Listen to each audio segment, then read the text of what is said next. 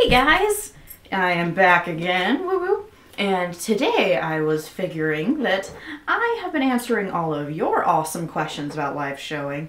So today I think it's your turn to answer some of my questions about Breyerfest, because poor Wild Spirit has never ever been to Breyerfest, and I'm going in a couple of years and I need to know what I'm getting myself into.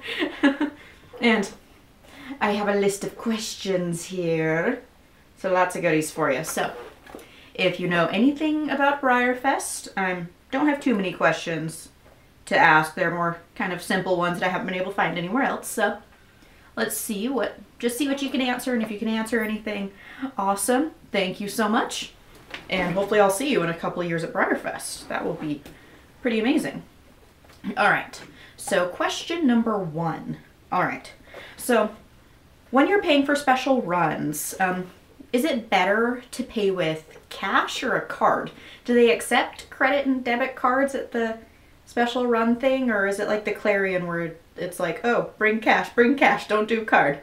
I don't know. I'm trying to decide how much money I need to save up and if I need to figure special runs into that cash saving or keep that cash for other stuff. Okay, and where are the store specials located in the Breyer store, like Tennessee Titan and Lady C, like they're this year? Where in the Breyer store are they? Like, is it like a bin when you first walk in, or is it way back at the little register area? I just need to know where I'm gonna look, because when I go through the end pod, that's the first thing I'm gonna go to, or at least try to. All right, and for the special number, I'm on number 3 right now. For the special run line.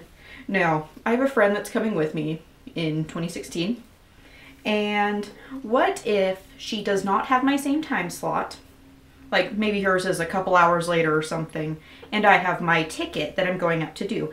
Is if she's not going to buy anything, like maybe if once I get to the very front she sits out by the door or whatever, is she okay to wait in line with me so I don't have to leave her all alone somewhere?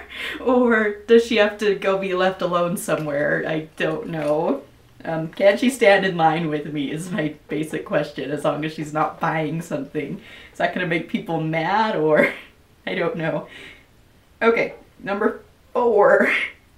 When are the dates announced for the next year's Breyerfest? Are they announced before Breyerfest? Like, say this year at Denim and Diamonds, is it going to be released like a week or so before Breyerfest? Is it going to be released at Breyerfest? Or will it be a couple weeks after Breyerfest?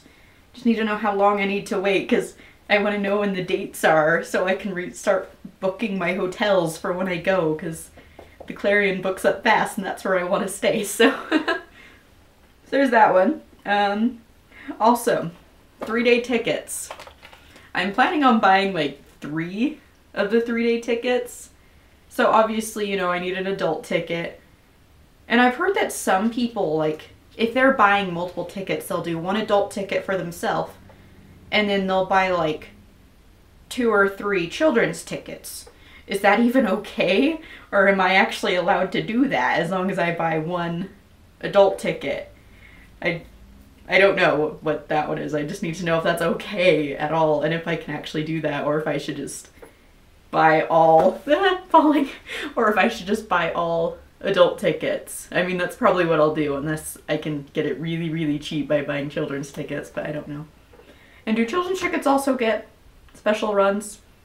If so, that'd be awesome. And question number 6. In Kentucky.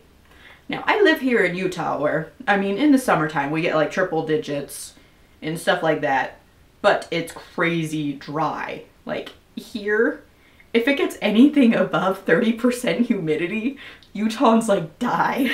We don't know what to do. So my question for you is, around Breyerfest time, that week in July, what's the average temperature in Lexington, and what's the humidity? Is it like 80–100% humidity? Because I really need to prepare for that. So that's that question. And finally, my last question that I have for now. If I come up with any more, I'll make other videos and have fun with that. But my last question, number 7. In the park, is outside food allowed? Am I allowed to bring like a backpack full of food in so I don't have to leave every so often to go get food where it's less expensive? Or can I just bring a bunch of snacks into the park? Is that okay? Because I know some parks don't allow you to have outside food. So I just need to know that one. I know they let you bring water bottles. Everyone says you're okay, you can go do that. Blah, blah, blah, blah, blah. But I need to know if you can bring outside food, because I don't want to pay for food in the park, so that sounds expensive. Okay, so I think that's everything that I can think of right now. And by the way, if anyone's wondering, I'm going in 2016, so I mean it's like 3.5 years, but I am going in 2016, so I am looking forward to meeting you all. That'll be super, super fun. And I'm driving, so that's gonna be even more fun, and I'm gonna document a lot of it the whole way. I'm gonna be like, "Woo, look at the road, look at the road, yay." Can you tell I'm spazzy right now? Okay, so there's that. Again, I can't think of anything off the top of my head. If I can think of something else, I'm gonna make another video for you. And if anyone can answer any of my questions, I would appreciate that very, very, very much, because I am obsessive and need to know everything before I go. Alright, I'll be back in a little bit. I actually have a tag I'm gonna do next. So, that'll be super fun. Bye-bye!